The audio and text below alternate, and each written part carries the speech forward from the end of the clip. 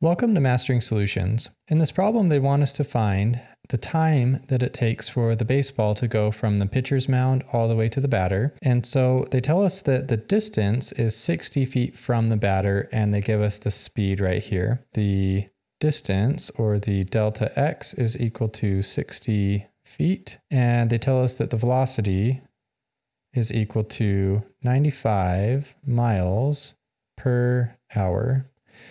And then we want to find what the delta t is. So let's write that down. And obviously we'll be using the velocity equation. So that is the change in x over the change in time. But we want to solve for the time. So we'll multiply both sides by delta t.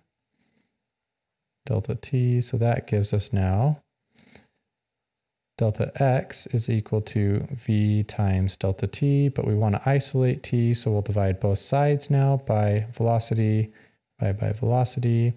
So finally that gives us delta t is equal to delta x divided by velocity. If you look at the original equation for velocity, let's write it over here. So velocity equals delta x over delta t. All we did is we just swapped the t and the velocity.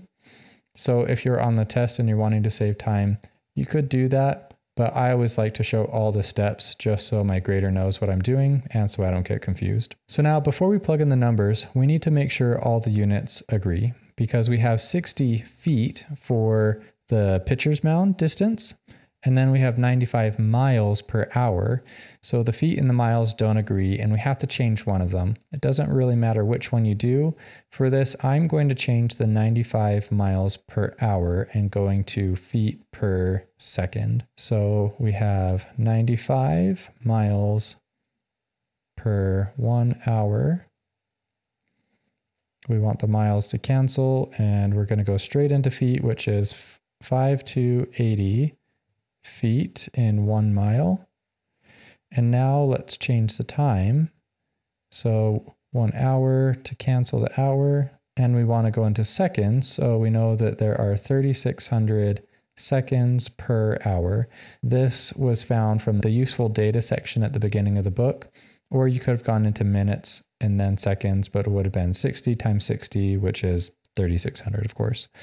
So now we can change this. So now we can plug this into our calculator with 95 divided by 95 multiplied by 5 to 80.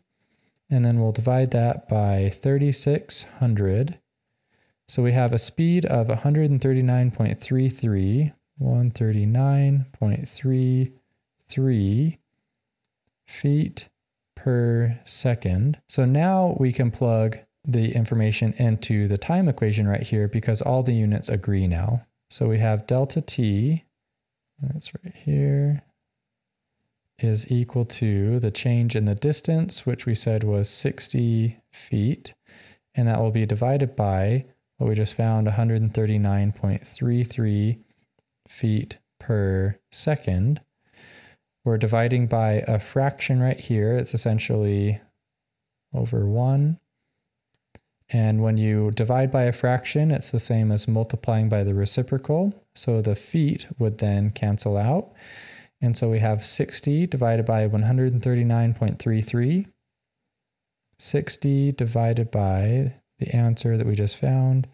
And that is 0.431 or 0.43 seconds for the time that it takes the baseball to leave the pitcher's hand to reach the batter.